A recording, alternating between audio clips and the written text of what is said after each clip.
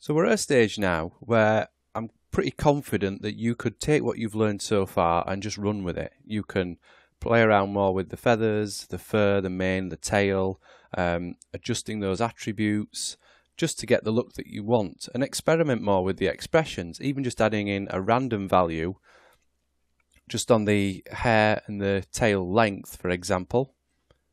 That will vary the length and just make it look a lot more interesting. So what we're going to do in this final video is basically just tidy up a few loose ends and just have a quick look at rendering out the hair and the fur and the wings, and just to finish off really. So the first thing we need to do is, if we're done with the grooming, we're just going to hide that for now. So I'm going to open up the XGen window, go over to grooming, and just turn off visibility. There we go, that's quite easy to do. Let's go back to our channel box. So let's just jump in and do a quick render. I just want to make sure the background on the camera isn't black. That's right, because I just put a new camera into the scene. So let's just render this. And what I'm going to do is I'm just going to pause the video just while it renders. So here we go. I mean, it only took a minute to render, but it's a minute that you've got to wait around while I waffle on. So I'll probably just pause it with each render. But as you can see, we've got the same problem that we did with the mane and with the tail, and that's that the fur is white, and that's because it's using its own default shader. So just like we did with the other hair, we can go to the Hypershade and just put on our basic shader. Now obviously if you want the fur to be a different colour, then keep this shader separate and adjust that appropriately. But for now I'm quite happy just to have the hair for the mane, the tail and the fur all exactly the same shader. So let's select objects with that material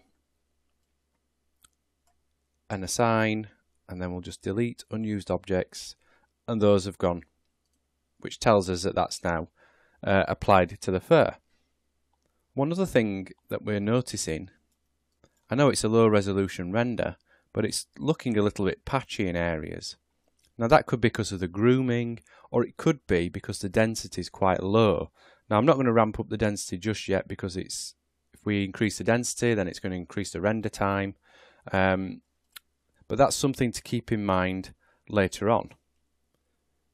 Just before you do your final render, increase that density and just get rid of those patchy areas. So let's just do another. I'll just pause the video, do another render while we just see what the latest update is.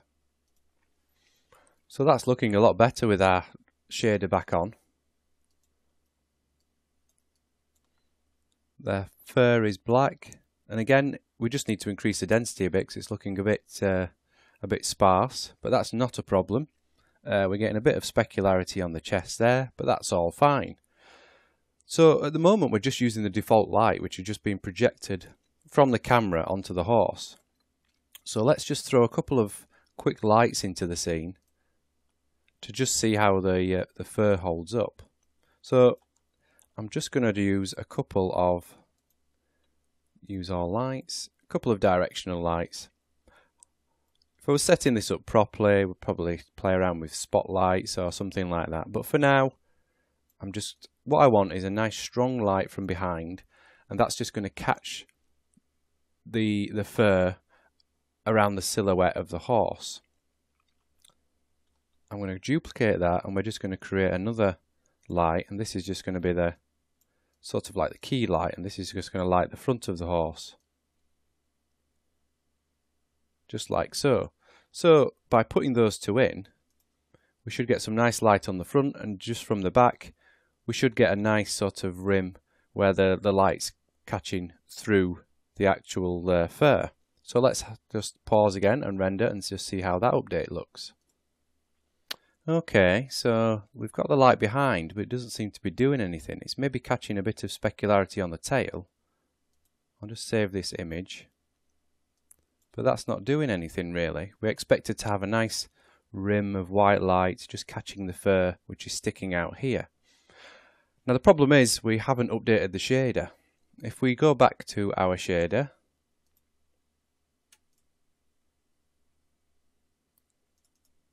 like so. Close this down. I'm just going to pull off this attribute editor here. So as you can see, we have all the attributes that we were playing with before. We've got our ambient colour, diffuse colour, the specularity colour, but we've also got this back colour, and that's currently set to black. So let's just jump in and set that to red, just to see what happens. And one other thing to mention down here just quickly is you can attach lights to the fur which will only affect the fur. Now that may be useful further down the line on some of your future projects, but it's something to keep in mind. If you want the fur to look differently because of the lighting in the scene, you can have the fur using its own lights just by connecting them into this shader down here. But let's go back to our render. So now we've set the back colour to red. Let's just frame that image. So I've saved a copy. I'm going to pause the video and render this, and fingers crossed it's all worked. So there we go, and we can immediately see the difference. I'll just zoom in. So this is how it was before, and this is how it is now. And the light's now travelling through the back of the hair and the fur, and as you can see, by changing that back colour, it's now allowing it to pick out this silhouette, which just makes the horse look a lot more interesting. Obviously, you might not want it to be red. You could have it white or blue or whatever colour suits you. But that's just a nice way just to get that sort of effect on the fur. Having this back colour enabled as well also allows you to assess how the mane and the tail are holding up. I mean, obviously that now they've got that back colour in, we've got some lights in the scene affecting them. We can see that they may be a bit too thin. We can thicken those up, adjust the specularity a little bit more, and this just allows us to then play around with the shaders. This particular shader here, a lot more, just to balance it out and get the exact look that we're after. I mean, a lot of the settings in here are pretty self-explanatory. Ambient, diffuse colour, and your specular colour, and your specular colour 2. And obviously now the back colour. Back gamma will control how much of the back colour affects the fur in a certain sort of way. But what I would suggest is just experiment with these values, play around with them, and just see what sort of look you can get with the fur with this particular shader and with those lights in there.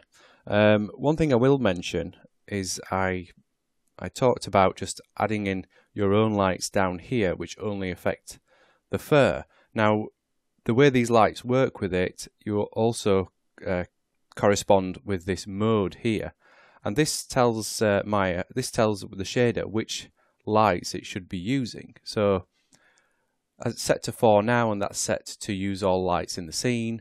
Set it to 2, you'll use all the lights in the scene except for the selected lights. 1 will set the illumination using specific lights in inclusive mode. So selected lights in the scene are linked to the shader. But again, don't get bogged down in the technicalities of it. Just play around with them and just see what effects you get. It doesn't take long to adjust the setting and render and then go back and fix it. And I find that's the best way to learn, is to just dive in and experiment rather than somebody telling you what each section does.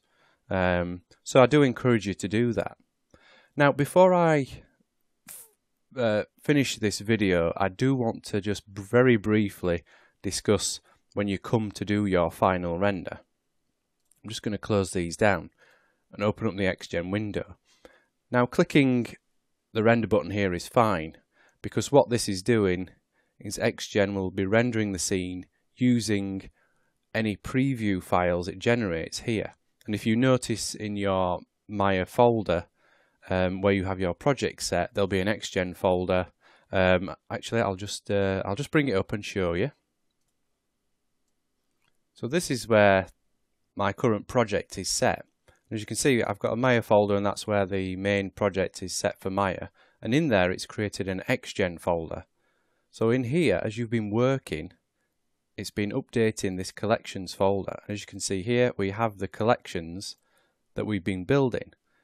We have our horse fur, horse hair, and in here we have all our groom information, all saved out as PTEX files rather than JPEGs or anything else like that. This just means that it can work independently of any UVs you have set on the models, so you don't need UVs set initially. So yeah, when you render here, it's just using those which it outputs every time you click preview, which is fine. But when it comes to do a batch render, it doesn't use those. So what you need to do first is go to File, Export, there we go, Export Patches for batch rendering. So that will export all the mesh information that has an XGen description attached to it. So that's fine. That will export to the folder, and your batch render will then be told which parts of the mesh use which XGen description. What you also need to do is in your preview output, where is it? Here we go. Under render mode, you need to set that to batch render 2 on each XGen description. So hopefully with all that set up, when you click then batch render, should work and should be job done. Fingers crossed. I've had a few issues with batch rendering in the past, so if you have any problems with that, please do get in touch and ask me how I sort of got around it. But you know, it does tend to work, so that's absolutely fine there. So I think that's it. I just wanted to mention that about the batch rendering, because you can't just do a straightforward render and then it's done. So that's quite an important thing just to throw in at the last minute. So I think that's it. We've come to the end of this course. I hope you've learned a lot about XGen, and I hope you're a lot more confident in how to use it and how to set up the various different aspects like fur, long hair, and we've even used primitives to create the horse's wings. So from here, I'm just going to leave you with this file, play around with it as much as you like, experiment, rip it apart and just see how things are done, and come back to it and refer to it as well. And please let me know how you get on with XGen in the future. You can always bug me via my Facebook page or by my website. So that's this course done for now. Thanks for watching, and I will see you on the next course.